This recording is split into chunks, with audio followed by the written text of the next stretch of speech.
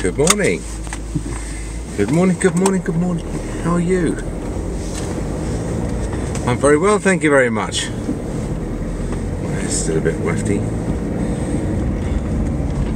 Oh, it's very sort of misty this morning. It's been misty the last few days. I think we've got a big old change in the weather. Some warm weather coming in. Barbecue weather. Not bad for April. We've had most of the showers are out of the way, hopefully. The old daffodils are out all over the place. Everywhere is festooned with daffs. So, how's it going? Things are going quite well for us.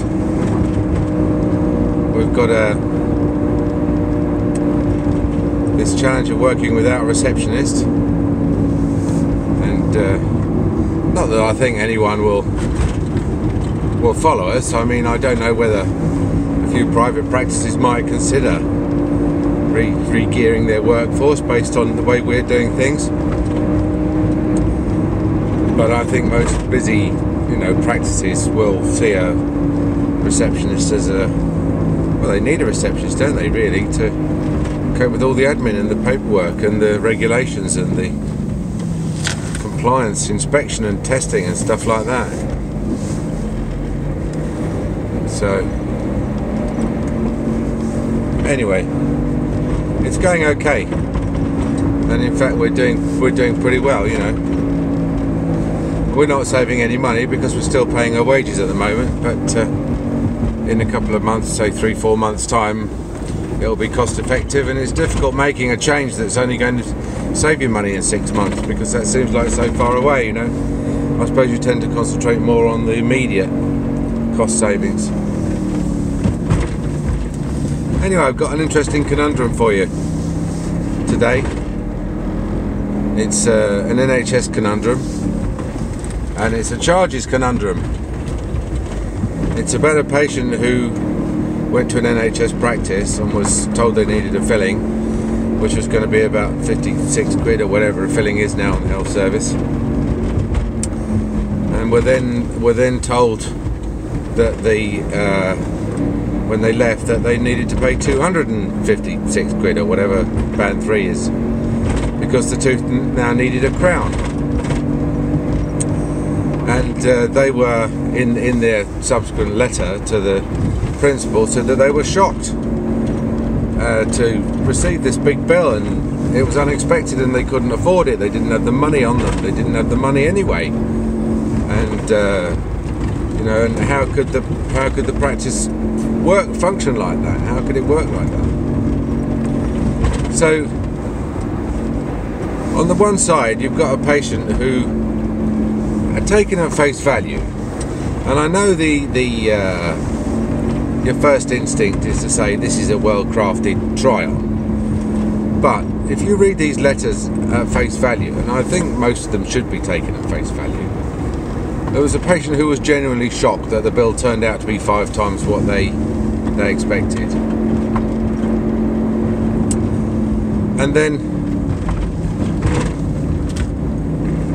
on the other hand, you've got a dentist who has got a piece of NHS paperwork clearly indicating that the patient signed a piece of paper on which it was indicated that a crown was necessary, and that a charge of 240 something, whatever it was going to be payable. And so you've got two apparently contradictory.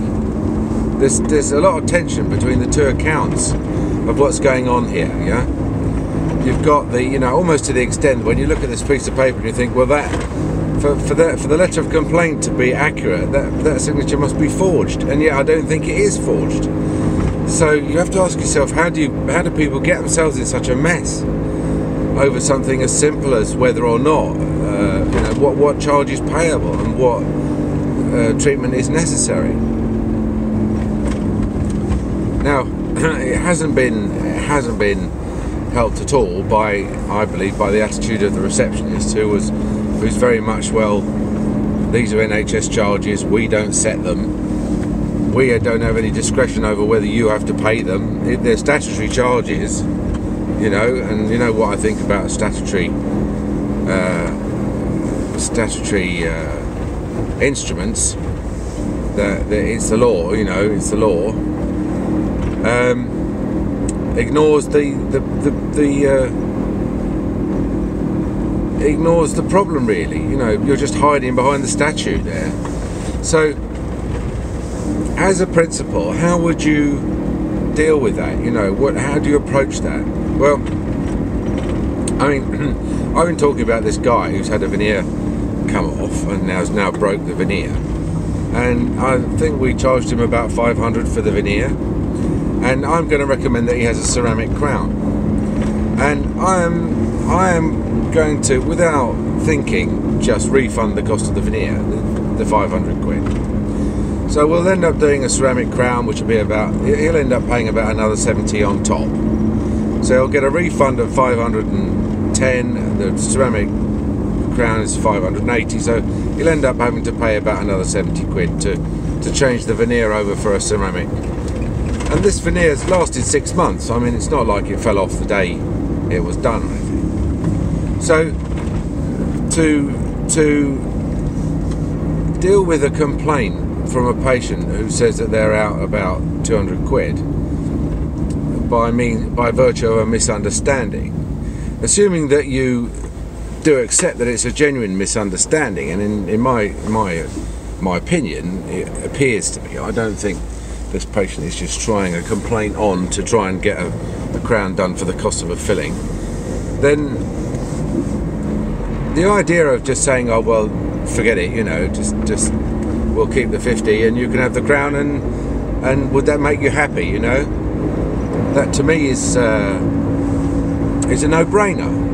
But I can see why in the NHS it's not a no-brainer, right? Because I've worked in the NHS for a long time, and I know that you can't, you know, your margins are so slim in the NHS that you're not inclined to write off any money. You know, if you think you can cling on to some money, then you do. And there's this, you know, there's like, well, can the patient prosecute this? You know, can they make a case for getting this money back? And it's not helped by the commissioning authorities, who are very much of a private mindset, and the General Dental Council, who are very much of a private mindset, which is just give the patient the money back, you know. And I've been the victim of this myself. I did a gold crown for someone, and it was a brilliant gold crown, and I'm sure the bloke still got it in his mouth today. And he walked out of the surgery without paying, just said he'd forgotten his wallet. And so we said, all right then, you know, he said he'll pop back and pay, and he didn't, and he didn't. And then eventually we took him to the small claims court, and we were certain that we had a cast iron case. We'd done the crown, it was a brilliant crown, there's nothing wrong with it, he hadn't complained about it or anything, all he'd done is just not pay. And we took him to the small claims court, and he put down in his defence that the crown was uncomfortable or something. He made something up basically, and the magistrate said, well, I don't see why he should have to pay if he's not got, what he wanted was a comfortable crown, and what he said was he hasn't got and what I should have said was he's lying through his teeth. There's no basis to his counterclaim. He's just made up a reason not to pay, because he's you know. And afterwards he said to me, after he said, no hard feelings, you know, I'm sorry you lost, no hard feelings. And I'm like, no, I'm never going to forget this. It's been a lesson to me, an expensive lesson. And since that point, I have never, ever, ever let anyone walk out of the surgery, or not walk in the surgery and get anything fitted, unless they paid first. And anyone who feel like we had a bloke in this week, we started a lower chrome on him. And he said, how much is it? I said, it's 600 quid. He said, well, and I pay that at the end, do you? I said, no, you pay that at the beginning. Oh, really? I pay that at the beginning? I said, yeah, that's right, yeah. I said, my expenses start at the beginning, so that's when you pay. I said, that's when I become liable to the technician for any work that I ask him to do. And there's another reason for it as well, and that is that in law, any work that's fitted to a patient becomes their property. So, and pretty much as soon as you try it, you know, as soon as it touches their mouth when you fit it, that's when what they call title passes. So you can, you know, you can put a set of full dentures in a patient's mouth and say, how do they feel? And they'll say fine. And then they can say, well, I haven't got any money. And you can say, well, that's all right. You leave them here and pick them up when you've paid. And they'll say, but no, these are my dentures. I own these dentures. These are actually my dentures now. You can't keep them. And they're right. In law, they're right. So nobody ever, no work of mine ever touches a patient until they've paid in full. And that you can thank that guy who fleeced me out of the cost of 1 gold crown in the early 1980s for that rule. Okay. Well, this surgery is pursuing sort of a similar policy, which is basically what they're saying is that they won't, all the time the patient says that they can't pay for the crown, they won't fit the crown, and all the, you know, and they will only make an appointment to fit the crown if the patient agrees that on the date that they come in to fit the crown that they will pay for the crown. And the patient is still at the stage of saying, this work on my tooth is so much more than I was expecting, and by implication so much more than I would have agreed to, you know. So and also, I mean, this piece of paper they've signed, they've had a chat with a friend. They've all got a friend who says that they've had this done without informed consent. And to get round that argument, the NHS has brought in this piece of paper where they signed to say, yeah, this is what needs doing, and this is, you know, I understand this is the charge, and I'm going to sign. And this is my signature to say that I understood. But in law, it's not. Informed consent doesn't quite work like that. And that's why these stupid pieces of paper are assumed to mean more than they do. Because lots of patients lack the mental capacity to understand what they're doing. And in a way, it's a stupid way, but it's these idiot patients that you have to protect from themselves. You have to assume the job of doing something which is later, you know, would be found to be supportable, and just putting a piece of paper in front of them and saying, "Sign here, please," you know, is not necessarily a cast iron proof that they did actually understand. And here is evidence. Here is a patient who quite patently did not understand that they were having a crown, that they were needed to pay another 200 quid, and that they'd signed to say that they understood that, and then they'd later write to say no, that they didn't understand that. And they didn't mention later, when questioned, the fact that they'd signed a consent. I mean, you could say, well, of course they wouldn't, because that doesn't support their case. But the point is, it's more likely that they just didn't realise that they'd consented. And anyone who doesn't realise that they consented has not given informed consent. So, how do you deal with it? You know, how would you deal with it? I mean, given that on the face of it, the facts seem to support the dentist's argument that the patient, you know, did have it explained to them and signed a piece of paper to say that they understood that they were having a crown, then, I mean, I'd just be interested in the first instance just to write back to the patient and send them a copy of the consent form and say, thank you very much for your letter. I'm sorry to hear that there may have been a misunderstanding in this case, and could I just please have your comments on the fact that, you know, that your signature's on this piece of paper, which quite clearly shows that you were advised that a crown was necessary, and that was the charge payable, and see what they say. And okay, they're probably going to say, well, I don't remember signing that piece. I've never seen that piece of paper before in my life. I was just told to sign it. I didn't read it, etc., etc. And what you're doing is you're just delaying the inevitable, which is the inevitable is that, you know, you're almost certainly going to need to refund the money. I mean, you could stick it out and say, I'm sorry, you know, this is a statutory charge and it's due, and therefore, you know, my hands are tied. You'll have to take it up with the Secretary of State for Health, or the House of Commons Health Select Committee. They are the ones that oversee the regime that introduces the charges. And at the end of the day, they are, you know, assuming they're getting a half decent crown, they're getting a bargain anyway, which is what rankles so much, you know, when you're working on the NHS and trying to do decent quality work for roughly 1/3 of the free market price. I can understand why people do get upset when the patients won't pay.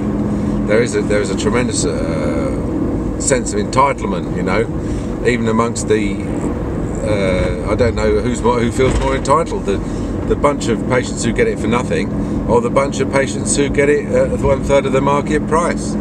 They're all very but then you'd expect that, you know. I always said this: if you're going to give £10 notes away for a fiver, or £15 notes away for a fiver, which is basically what NHS dentists do, then of course patients are going to complain if that arrangement comes under any, if there's a hint of a suggestion that that sort of arrangement might come under threat. But all these patients that are getting £10 notes for a fiver are going to be extremely vocal in their opposition to any changes to the scheme, from which they benefit so handsomely. And but if you're on the other side of that deal, if you're the one who's giving away £10 notes for a fiver, then you have to be merciless. You have to stop that scheme straight away. Any scheme where you're giving away £10 notes for a fiver, you have to stop that scheme straight away. Yeah? You either have to charge a tenner for a tenner, or you have to give away a fiver for a fiver. And on the NHS, you can't give away a fiver for a fiver. The NHS are very insistent that, you know, the quality of your work, quality of the materials, quality of the laboratory work, etc., should be of a reasonably high standard. And so you don't get a chance to downgrade the service too much. And I think that goes to the fundamental root of it all. You know, the problems with the health service. They're just they promise too much and then they don't, and the dentists are getting themselves into trouble trying to deliver. But I think I had this patient who came in yesterday, the £600 dentures. We're making him a chrome denture, and he's got a Rochette bridge which keeps falling out. So I said to him, I'll just include that in the design of the chrome, and so you can throw this stupid bridge, which you're going to inhale one day, and it's going to entail a lung operation to get it back out. You can throw it away. So we took it off, and it's got 3 layers of super glue underneath this Rochette bridge where he's been sticking it in, plus the original composite that was probably used to glue it in, you know, in 1978. And I said to him, I'll give those teeth a clean up. Oh, he nearly jumped out of the chair. Oh, that's another £107, isn't it? And I said, no. He says, yes. He says, your receptionist told me if I wanted to have my teeth cleaned, it'd be £107. I said, it's £107 for a checkup and a clean-up. It's 58 for the checkup, 49 to see the hygienist.